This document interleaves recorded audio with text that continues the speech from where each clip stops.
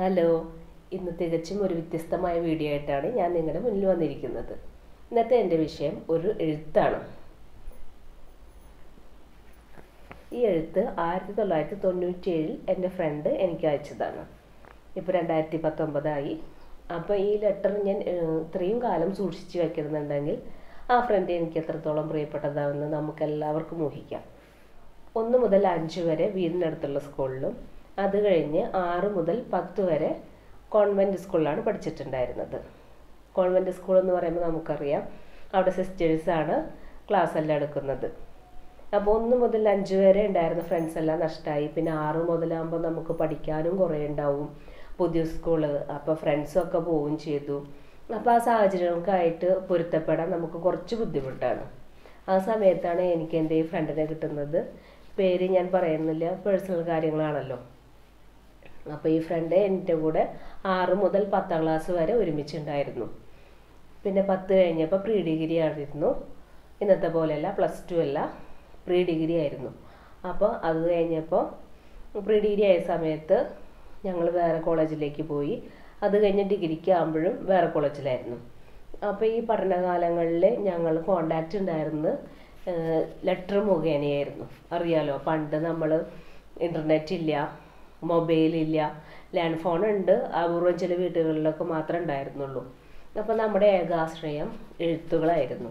പിന്നെ new year ഒക്കെ ആകുമ്പോൾ നമ്മൾ ഫ്രണ്ട്സിന് ഗ്രീറ്റിങ്സൊക്കെ അയക്കും. അതെന്നെ പോലെ തന്നെ നിങ്ങളും അയച്ചിട്ടുണ്ടാവും.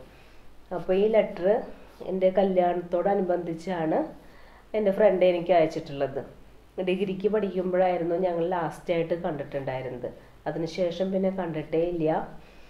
അപ്പോൾ അങ്ങനെ വന്നൊരു ലെറ്ററായിരുന്നു, ലാസ്റ്റ് വന്ന ലെറ്ററായിരുന്നു ഇത്. അത് 97 അപ്പോൾ ഈ ലെറ്ററിലത്തെ വിശേഷങ്ങൾ, അത് വിഷയം എന്ന് പറയുന്നത് എന്താ വെച്ചാൽ വീട്ടിലത്തെ കാര്യങ്ങൾ, എല്ലാവരുടെയും വിശേഷങ്ങളെല്ലാം ചോദിച്ചിട്ടുണ്ട്. പിന്നെ എന്നിൻ്റെ കല്യാണത്തിന് വരാതിരുന്നത് മനഃപൂർവ്വമല്ല, കാർഡ് കിട്ടിയത് കല്യാണത്തിൻ്റെ അന്ന് ഉച്ചതിരിഞ്ഞായിരുന്നു എന്നാണ് പറയുന്നത്. അപ്പോൾ ഇൻവിറ്റേഷൻ എന്തായാലും നേരത്തെ കൂടെ തന്നെ എല്ലാവർക്കും അയച്ചിട്ടുണ്ട് എന്നാണ് എൻ്റെ വിശ്വാസം. പക്ഷേ എൻ്റെ ഫ്രണ്ടിന് കിട്ടിയത് കല്യാണത്തിൻ്റെ അന്ന് ഉച്ചതിരിഞ്ഞായിരുന്നു എന്ന് പറയുന്നത്. അപ്പോൾ എങ്ങനെയാണ് വരാൻ പറ്റില്ലല്ലോ. അപ്പോൾ ഇന്നത്തെ പോലെ തന്നെ പണ്ടും നമ്മൾ ഗവൺമെൻറ് ഡിപ്പാർട്ട്മെൻറ്റ്സൊക്കെ ഉഴപ്പത്തരം തന്നെയാണ്. ചില സ്റ്റാഫുകളൊക്കെ നല്ലത് വരുമ്പോൾ മാത്രമാണ് ഓരോ ഡിപ്പാർട്ട്മെൻറ്റൊന്നും ഉഷാറായിട്ട് പ്രവർത്തിക്കുള്ളൂ. അപ്പോൾ എൻ്റെ ഫ്രണ്ടിന് ലെറ്റർ കിട്ടാനായിട്ട്, അതായത് ഇൻവിറ്റേഷൻ കിട്ടാനായിട്ട് ലേറ്റായി. അപ്പോൾ കല്യാണത്തിന് വരാൻ പറ്റിയില്ല. പിന്നെ വെഡ്ഡിങ് ഫോട്ടോ അയച്ചു കൊടുക്കാൻ പറഞ്ഞിട്ട് എഴുതിയിട്ടുണ്ട്. അപ്പോൾ അത് ആ സമയത്ത് അയച്ചു കൊടുത്തിട്ടുണ്ടാവുമെന്നാണ് എൻ്റെ വിശ്വാസം. ഞാൻ വിചാരിക്കുന്നത് അങ്ങനെയാണ്. അപ്പോൾ ഞാൻ പറഞ്ഞത് എന്താ വെച്ചാൽ, ഈ ലെറ്റർ ഞാൻ ഇത്രയും കാലം ഞാൻ സൂക്ഷിച്ചു വെച്ചു.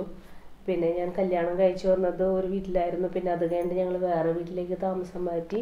അപ്പോഴൊക്കെ ഈ ലെറ്റർ ഞാൻ സൂക്ഷിച്ചു വെച്ചിട്ടുണ്ട്. പിന്നെ എന്താ വെച്ചാൽ അതിനുശേഷം ഇത്ര കാലത്തിനിടയ്ക്ക് ഞാൻ ഓർക്കൂട്ട് വന്നപ്പോൾ ഓർക്കൂട്ടിലൂടെയും ഫേസ്ബുക്കിലൂടെയും ഒക്കെ ഞാൻ ഫ്രണ്ടിനെ സെർച്ച് ചെയ്തു, കണ്ടു കിട്ടിയില്ല. നിങ്ങൾ വിചാരിക്കുന്നുണ്ടാവും ഇത്രയും സോഷ്യൽ മീഡിയ ആക്റ്റീവായിട്ട് പോലും നിങ്ങൾക്ക് കണ്ടുപിടിക്കാൻ പറ്റിയില്ല എന്നുള്ളത്. എനിക്ക് കണ്ടുപിടിക്കാൻ പറ്റിയില്ല, അത് തന്നെയാണ് വാസ്തവം. ഞാൻ കുറേ സെർച്ച് ചെയ്തു, കിട്ടിയില്ല. പിന്നെ എൻ്റെ ഹസ്ബൻഡിൻ്റെ വീടിൻ്റെ അടുത്ത് ഇവരുടെ റിലേറ്റീവ്സൊക്കെ ഉണ്ട് എന്ന് പറയുന്നുണ്ട്. പക്ഷെ ആ വഴിക്ക് ഞാൻ കുറേ എന്നെ അറിയുന്നവർക്ക് അറിയാം, ഞാൻ എൻ്റെ ഫ്രണ്ടിനെ കുറേ അന്വേഷിച്ചതൊക്കെ അവർക്ക് അറിയുന്നുണ്ടാവും. അപ്പോൾ അങ്ങനെയൊന്നും എനിക്ക് കിട്ടാൻ പറ്റിയിട്ടില്ല. അപ്പോൾ ഞാൻ എന്തായാലും ഇനിയിപ്പോൾ സെർച്ച് ചെയ്തിട്ട് അങ്ങനെയായിട്ടൊന്നും കാര്യമില്ല. കാരണം പ്രീ ഡിഗ്രിക്കുള്ള ഫ്രണ്ട്സൊക്കെ ഇപ്പം നമുക്ക് ഗ്രൂപ്പുകളുണ്ടല്ലോ, അതിൽ ഒക്കെ ഉണ്ട്. പക്ഷേ സ്കൂളിൻ്റെ ഗ്രൂപ്പിലൊന്നും ഞാൻ നോക്കിയപ്പോഴൊന്നും ഞാൻ കണ്ടിട്ടില്ല. അപ്പോൾ ഞാൻ എൻ്റെ ഫ്രണ്ടിന് ഒരു ലെറ്റർ അയക്കാൻ തന്നെയാണ് വിചാരിക്കുന്നത്. പഠിക്കുന്ന സമയത്തൊക്കെ ലെറ്റർ അയക്കുമ്പോൾ നമുക്ക് വീട്ടുപേരൊക്കെ വെച്ചിട്ടാകുമ്പോൾ നന്നായിട്ട് ഓർമ്മ ഉണ്ടായിരുന്നു. പക്ഷെ കല്യാണം കഴിഞ്ഞിട്ട് 97 അയച്ചതില്ല. അതിന് ശേഷം പിന്നെ ലെറ്റർ അങ്ങോട്ടും ഇങ്ങോട്ടും അയക്കലൊന്നും ഇല്ല എന്ന് തന്നെ പറയാം, ഉണ്ടായിട്ടില്ല. അപ്പോൾ വീട്ടുപേരൊന്നും എനിക്ക് ഓർമ്മ ഉണ്ടായില്ല. പിന്നെ നമ്മൾ ഓരോരോ ബിസികളിൽ പെടുമ്പോൾ അങ്ങനെയൊന്നും ഓർത്തേക്കാനേ പറ്റിയിട്ടില്ല. അപ്പോൾ ഇനീഷ്യലൊക്കെ വെച്ചിട്ട് ഇപ്പം ഞാൻ ഇങ്ങനെ ഓർത്തെടുത്തപ്പോൾ വീട്ടുപേര് എനിക്ക് കണ്ടു കിട്ടിയിട്ടുണ്ട്. അപ്പോൾ ഞാൻ എന്തായാലും ലെറ്റർ അയക്കും. ഞാൻ അത് നിങ്ങളായിട്ട് ഷെയർ ചെയ്യാമെന്ന് വിചാരിക്കുന്നത്. കാരണം എന്താ വെച്ചാൽ ഞാനിപ്പോൾ ഒരു യൂട്യൂബ് ചാനൽ തുടങ്ങി. അപ്പോൾ എന്നെ കണ്ട ആൾക്ക് മനസ്സിലാവുമല്ലോ. അപ്പോൾ അങ്ങനൊരു പ്രതീക്ഷ എനിക്കുണ്ട്. കൂടാതെ ഞാൻ എന്തായാലും ലെറ്റർ അയക്കുന്നുണ്ട്. അപ്പോൾ ലെറ്റർ അയച്ചിട്ട് മറുപടി കിട്ടട്ടെ. അപ്പോൾ ബാക്കി വിശേഷങ്ങളിൽ നിങ്ങളായിട്ട് ഷെയർ ചെയ്യാം. അപ്പോൾ അതുവരേക്കും ബൈ.